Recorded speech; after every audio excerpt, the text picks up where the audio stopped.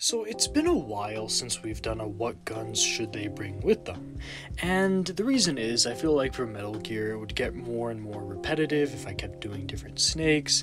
I might do more for different Resident Evil characters.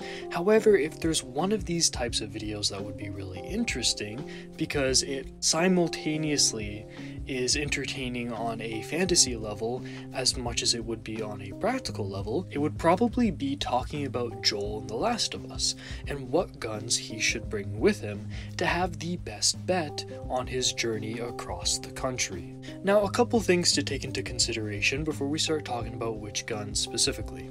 One, we are 20 years into a zombie apocalypse. Humanity is divided, ammo is going to be hoarded up by all these really powerful militant groups. There's going to be large stretches of land that have already been, looted to Kingdom Come, so you're really going to be looking for scraps or having to trade and deal with people that aren't restricted by the same rules that hold them down today. Secondly, the ammunition that you might think would be the obvious choice and the types of guns you might think would be the obvious choice probably wouldn't be, because of the fact that we're 20 years into an apocalypse and new societies have formed up and all this organization and stuff is happening. The same way you can't just walk out and find your miracle gun in most places of the world today, it would kind of work in a very similar way at that point there, because the powers that be have hoarded up all the best shit. So moving forward, we're going to keep that in mind. The fact that it's been 20 years and that's going to limit our choices, and the fact that there's a whole new wave and set of restrictions, whole new wave and set of powers that be. So yeah, that was just a little bit of a disclaimer. Now, the first gun that I would suggest that Joel takes with him would be a Glock 19 Generation 3 or Generation 4. Now, the reason why I choose Glock is because it's a very reliable, trusty handgun. These things have been left in the ocean for weeks and then pulled out, they work just fine. They've been left alone for years, picked up, they work just fine. They've been brutalized, tortured, taken apart, put back together. A Glock will run through most scenarios. Recently, they've been having problems with the Gen 5, however, in its heyday, at its peak, that being the generations 4 and 3, for their 9mm gun specifically, Glock is king. Now at this point here you might be thinking, Pliskin, why the 19 over the 17? The 17 comes with 2 to 3 more rounds in it, and it has a longer barrel, which is better for accuracy and velocity. Here's the thing. A lot of people, when they think about apocalypses, especially ones like The Last of Us where it's way on into the future, everyone's default thing is, okay, what's the most obvious choice of ammunition that's going to be around? What has been produced the most?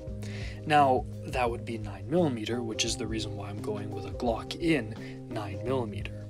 Now, of course, there might be situations where people are hoarding 9mm, so you might not be able to find 9mm while you're looting random stores here and there. However, Joel comes into contact with a lot of hostile groups, and a lot of them are using that 9mm. But what a lot of people don't take into consideration is magazine availability.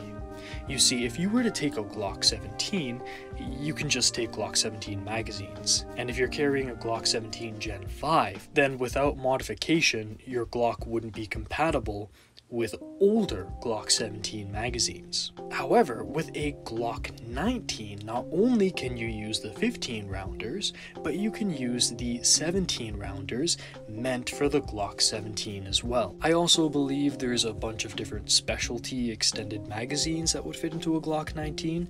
Fact check me on that.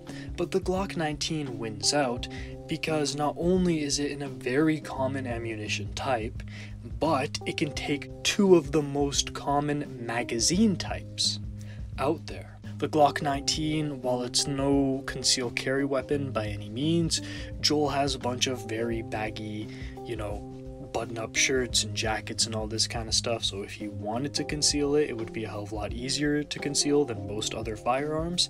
It has a decent capacity, again, you have that reliability, and it's just the best chance at finding not only the ammunition that you would need, but also magazines. I can't stress this enough, magazines are super important.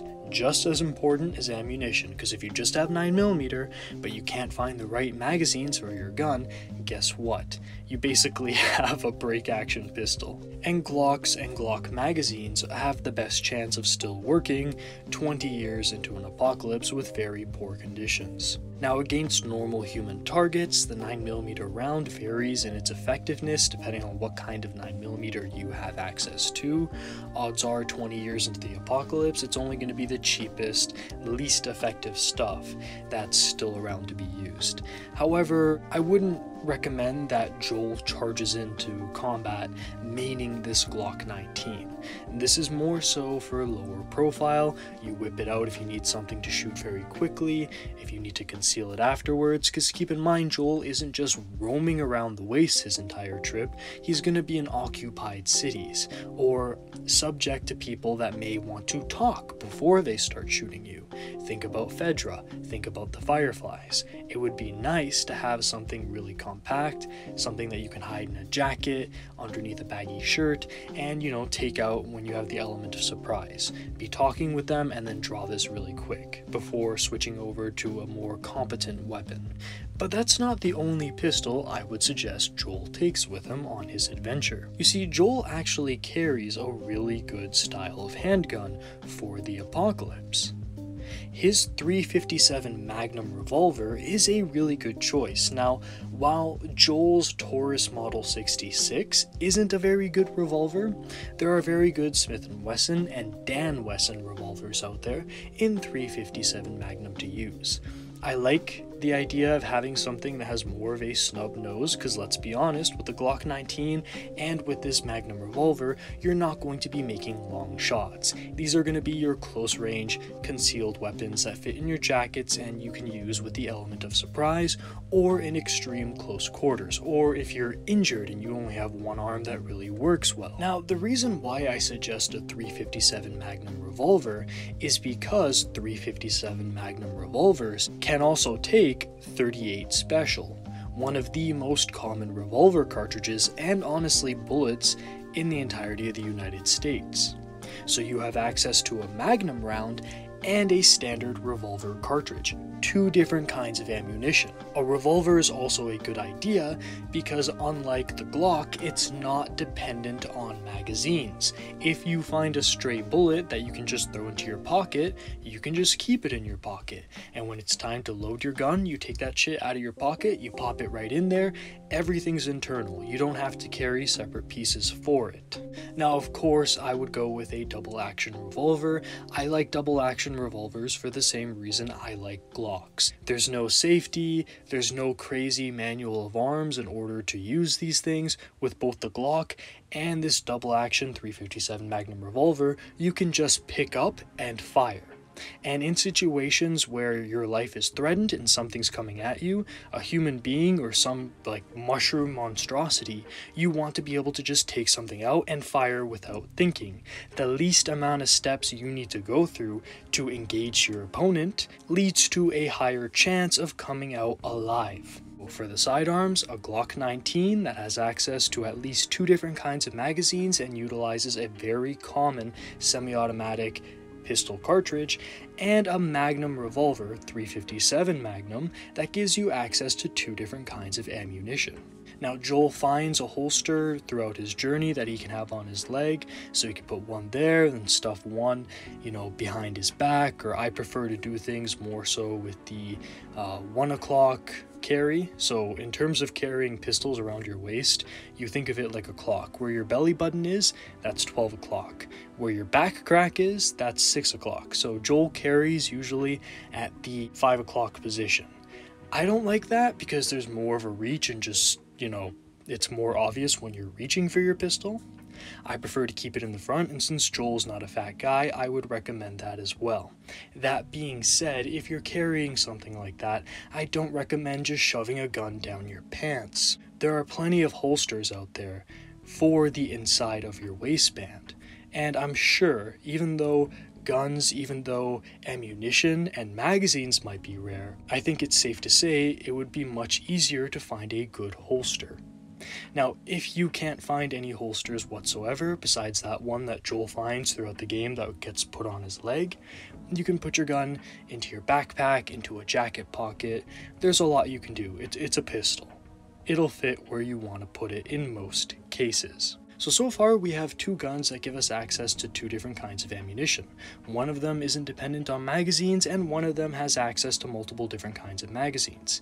Now, the infected in the game tend to be a lot tougher than human beings, so I would suggest keeping the revolver, at least any Magnum cartridges you find, for those infected, and using the 9mm on human beings. That being said, this is The Last of Us, so ultimately you use whatever you have ammo for. I've tried to set Joel up in a way where he'll always have ammo in one of these guns, but who knows, 20 years into the apocalypse, shit gets brutal. Teamwork. What have I done? Now we're going to be talking about some long guns. Now, long guns is where things get a little bit more intricate, because whereas I wouldn't recommend leading into combat with pistols, I would recommend using these things defensively or with the element of surprise at extreme close range, but your long guns are supposed to be something that you can really rely on for when shit hits the fan. Without a doubt, one of the best long arms to have in the apocalypse is a 12 gauge shotgun. Now, there's a couple reasons for this. 12 gauge shotguns, pump action, break action, are incredibly reliable and likely to run without having parts failures even 20 years down the line. Great thing about shotguns as well, especially with pump actions, is that there's a lot of them that are very common, that are very cheap and easy to find, that are also very reliable. Now, I'm going to say that Joel should bring a pump action shotgun with him over the break action, and this is why. While there's nothing wrong with break action, it's, an incredibly easy and human system to use. Very intuitive, you get used to it, the reloads are very easy, but those situations where you only have 2 shots can be a little bit of a hindrance. If you're running away from infected and there's multiple clickers coming at you, you fire some 12 gauge into one, you fire some 12 gauge into another. In the time that you're trying to reload, even though these guns are easy to reload, that clicker will probably overwhelm you and the stress will probably, have you mess up. Pump action shotgun, even in a very compact configuration, can hold 3 to 4 rounds. In a longer configuration, you're looking closer to 8. While the reloads are definitely a lot more clunky than a break action, that extra ammunition capacity is really crucial for me.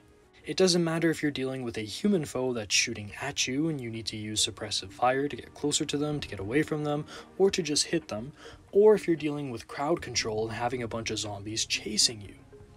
More ammo is always better. And something about pump action, it's nowhere near as slow as it is in video games. So you can pump out shells very quickly if you want to, or you can take your time and actuate the system at a slower pace if you're using slugs and engaging enemies at longer ranges.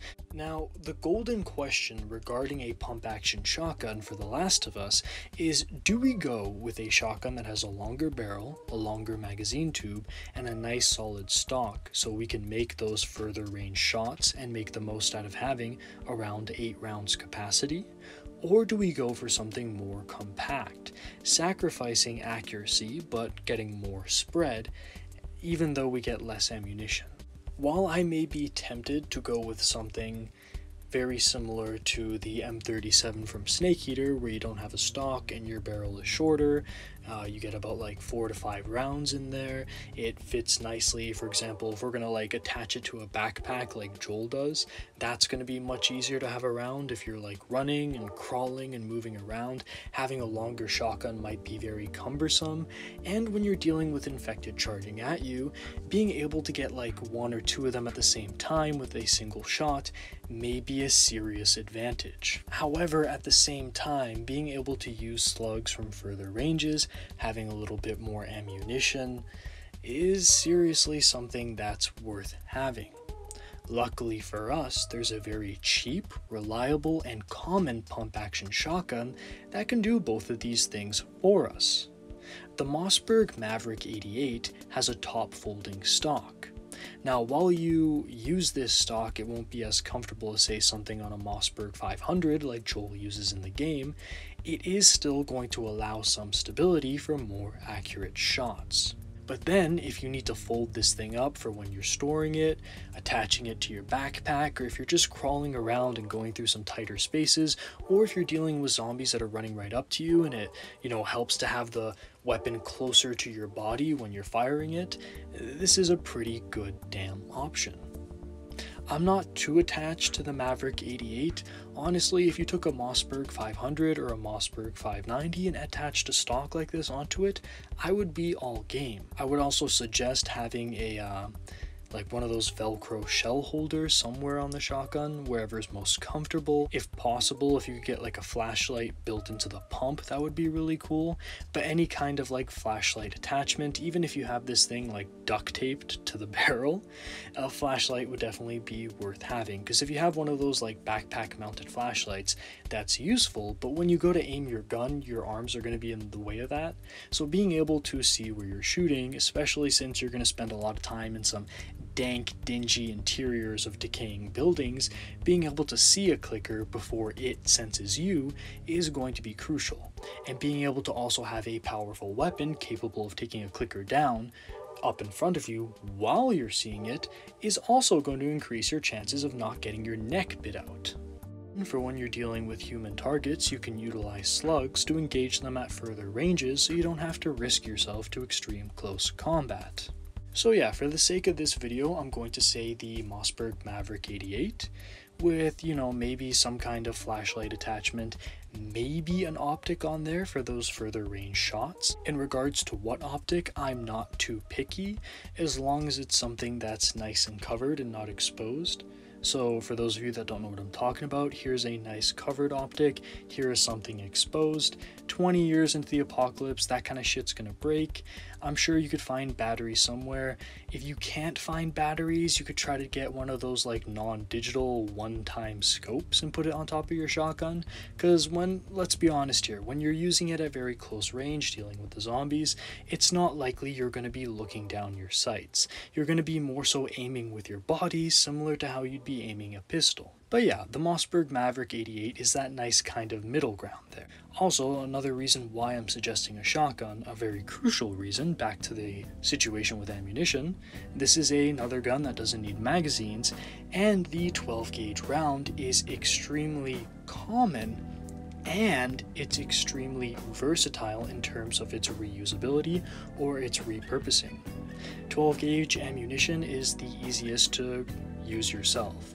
You can put the shittiest kinds of ammo in here. I mean, something that's using black powder would run through a pump action design. So if Joel was able to keep some of his casings, and if he found a workstation like you do very commonly throughout the game, he could probably put together his own 12 gauge shells. And as long as he has some kind of propellant in there, he could put anything in there, like glass, nails. Hell, they even make shotgun shells with sunflower seeds. So not only can you do this, but odds are other organized groups are already going to be doing this. So the 12 gauge round is definitely going to be the king of longevity. That's another reason why it's essential for this run. Like, I would expect you to run out of ammunition in your Glock and in your revolver way sooner than you'd ever run out of ammunition in your shotgun. Also, as a quick side note, because I didn't mention this earlier, I didn't talk about any kinds of attachments with the pistols, because I find when it comes to handguns, it's better to keep them as simple as possible. With the Glock 19, if you want to put a flashlight on that, maybe have a threaded barrel if you manage to find a suppressor, sure. But with pistols, it's best to keep it simple, and if we're going to put attachments like a flashlight or an optic or some kind of non-digital scope, I'd rather do that with our longer weapons. Now, while I think the pistols and the shotgun would help you deal with most situations regarding humans that aren't armed very well or the infected, there is the issue with dealing with human beings that have not only decent guns that can reach out to decent ranges, but also human beings that are well supplied. I'm talking Fedra, I'm talking the Fireflies, dealing with these guys that are going to be using rifles, semi-automatic weapons coming at you. And here's the reality. The reason why stealth is such a go-to situation with your overpowered bow and arrow in the game when you're dealing with human beings with guns is because in a firefight, what tends to happen is people get shot. And when you're dealing with a group of enemies going at them solo... Fuck you! I'm sorry, you do have a very helpful, trusty companion here, but 2 against 5 is usually going to go in the favor of 5. And if you get involved in firefights, you are probably going to die. If any of you have played Last of Us on Survivor or Grounded, how many encounters in the game did you get through?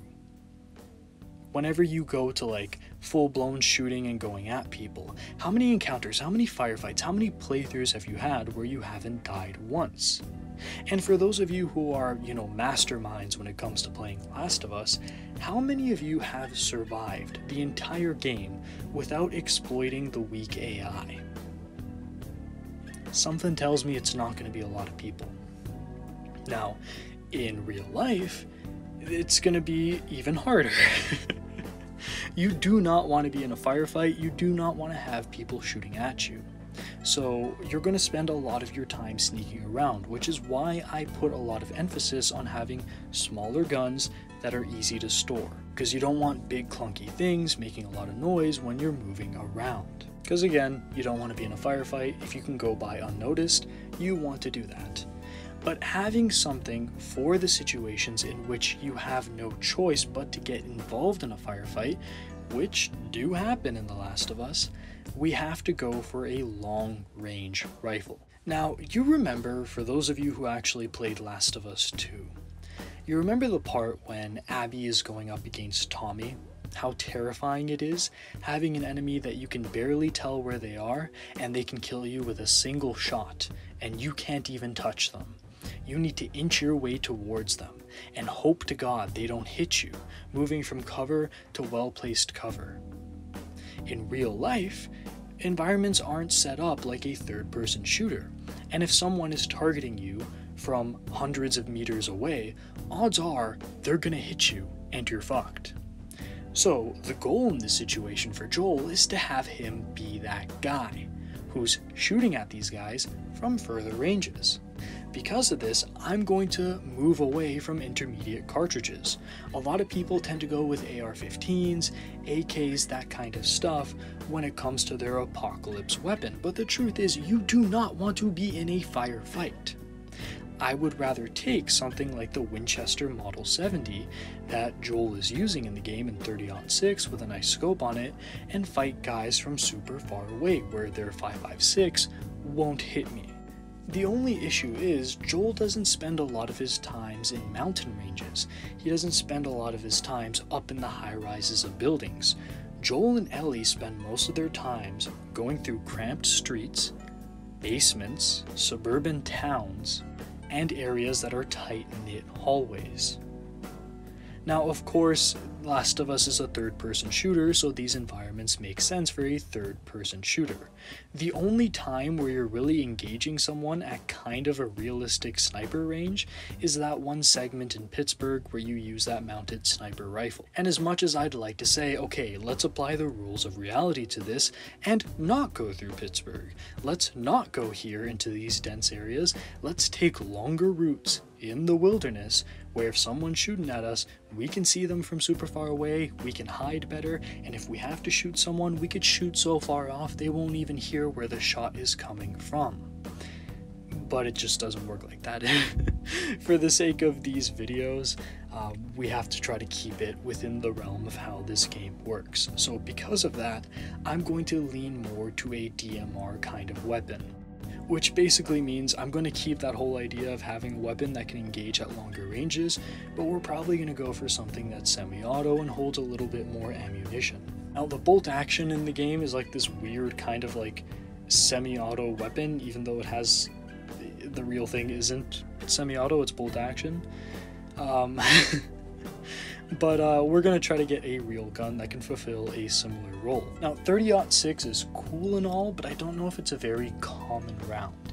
I mean, the United States is one of the only countries that uses it, and there are guns out there, Like for example, the H car recently came out and is more of like a mid-range kind of 30-06 weapon, but I think it would be a much safer bet to find 308 Winchester. 308 Winchester was developed at a point in time where the American industrial complex was just going sicko mode, so there's a lot of it. And because it was also a NATO round with the 7.62x51 NATO, it's not the same thing. If you try to put 7.62 into a 308 gun, I'm like 90% sure it's not going to work in your favor. Same thing with, it's the same as like 5.56 and 2.23. Fact check me on that if I'm wrong about 308 and 7.62 and it's not the same as 2.23 and 5.56, let me know down in the comments below. But still, something in 308 Winchester would be relatively easy to find, and there are a lot of picks for it. And honestly, for the situation here in The Last of Us, I would probably go with an M1A, set up how Tommy has his setup. You have a non-digital long-range optic on there. It has a 20-round magazine. You can probably find these things depending on the state you're in with 10-round magazines. Put a strap on this thing and you're good to go. For those closer range encounters, if you need to use this thing at like shotgun and pistol ranges because it's the only thing you have ammo in, you can. The barrel's going to be long and clunky because this is designed to be a precision weapon first. However, it's very cheap in the United States. It's very easy to find. The ammunition type is very easy to find. You are dependent on magazines, but again, because this weapon is so common in the States, there's a very good chance you'll find magazines for it. And even if you don't, because you're using this as a precision weapon, even if you don't have magazines and you just have 308, you could feasibly just put one in the chamber and fire from super long ranges. Again, there aren't really going to be too many crazy situations with a lot of long range scenarios, but in those few where there are, you have this. And even if we're dealing with like an interior situation, Joel could sit at the end of the hallway with this gun and make some clear shots much easier than the guy huffing and puffing, sweating and being nervous, using the pistol, trying to hit you at like a hallway that's like 40 meters long or something like that, like in the hotel area. The M1A is also pretty reliable when it comes to the elements. So for example, when Joel is dealing with the guys out in the winter lodge there, this weapon would probably be very useful. Of course, the blizzard would make it very hard to see, however, you wouldn't have to worry about this thing freezing up too much on you, because the ergonomics lend themselves well to being tugged and cranked, almost like an AK in that sense, so it deals with icing very easily. The only issue I would see coming with the M1A would be the fact that it has a kind of history of parts breakages, and that might be an issue, because again, this is a pretty cheap gun. But at the same time, this is a pretty cheap gun, and odds are you'll find more parts for it. So if this thing breaks down on you, you can take it to a workbench. I'd probably go for an M1A in polymer, just because that thing's a little bit lighter. These guns also suppress really well. Not that that's too much of a big deal, because 20 years into the apocalypse, finding working suppressors that haven't already been taken by people and finding the right parts and kits to put those on is going to be very difficult, but that is something to take into consideration. And you can have a round holder similar to having a shotgun shell holder, and you can put it onto the stock of this rifle if you don't have magazines for it, and use it as like a weird kind of like one shot at a time kind of gun. So yeah, I can do those long ranges. If you have a magazine and you need to use this at closer ranges, you could. Hell, you could even put a bayonet on this. You can even put a bayonet on your shotgun. It could be something as simple as duct taping a knife to the edge of it to help keep different runners and clickers away, stabbing it into their neck and then opening fire. So yeah, in summary, in regards for the guns, I'm not going to start talking about gear and kits and all this different stuff just because, you know, I want to keep these videos simple and not too long. So specifically just for what guns Joel should bring along with him, I would go with a Glock 19 for that magazine versatility, for the commonness of the 9mm, and the fire rate and shot output this gun is capable of at closer ranges. And when you're getting into a pistol fight, believe me, you're going to want to fire as many rounds as you can very quickly. Then you have your snub-nosed revolver and 357 Magnum. For tougher infected types, you can whip this out and hit them really hard, but then you can also find 38 Special and use that against normal guys or weaker infected types as well. Your Mossberg Maverick 88 is that perfect middle ground between the comfort of using a stock and firing at longer ranges, and having a compact pump action package for those extreme close-knit situations, Joel inevitably is going to find himself in. Then you have the M1A, it's cheap, parts are going to be very easy to find, you'll probably find magazines, and even if you don't, having a nice optic on this thing will make certain situations, even if it's as simple as thinning out 1 or 2 guys, before you really start going into an encounter, this gun will play that role well. And then, if you do have magazines and everything else is out of ammunition, you could, not necessarily hip fire this, but again, aim with your body at closer ranges, and that 308 is going to hit very hard. But what do you guys think? What guns would you suggest Joel takes with him, dealing with these fantasy-typed infected and realistic human threats in this 20-year apocalypse? Am I wrong about something that I said? Do you disagree, or do you think it's a great idea? Let me know down in the comments below, or if you just want to talk about Last of Us, go ahead and put that in the comments below as well. I've been Pliskin, over and out. This is Solid Snake.